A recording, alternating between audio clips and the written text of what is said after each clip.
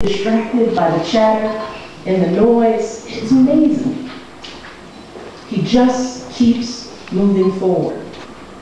And in those moments when we're sweating, when we're worried that the bill won't pass or we won't reach our goal, Barack always reminds me that we are playing a long game here. He reminds me that change is slow, at least the change that matters. He reminds me that change does not happen all at once, but that if we keep showing up, if we keep fighting the good fight and doing what we know is right, then eventually we get there. We always have. That is the beauty of this country. And that's what he needs from you. He needs you to be with him for the long haul. He needs you to hold fast to our vision and our values and our dreams for our kids and for our country. He needs you to work like you had never worked before. Because that's what I plan on doing. I guarantee you. And I will not be doing it just as a wife or as a first lady.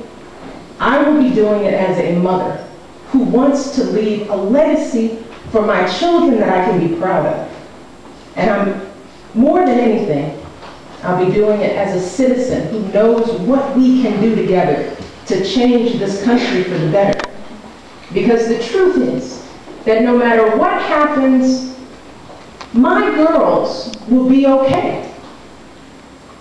My girls have plenty of advantages and opportunities in their lives, and that's probably true for many of your kids and the kids here as well.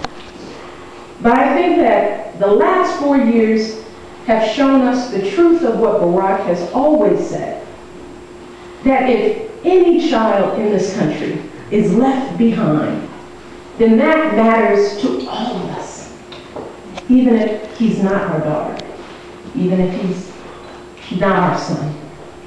If any family in this country struggles, then we cannot be fully content with our own family's good fortune, because that is not what we do in this country. It's not who we are. In the end, we cannot separate our own story from the broader American story. Like it or not, we are all in this together. That is good. That's as it should be. And I know that if we put our hearts and our souls into this, we do what we need to do during the next year and a half, then we can continue to make that change we believe in. I know that we can build that country we want for our kids. I know that. So I have one final question. Are you in?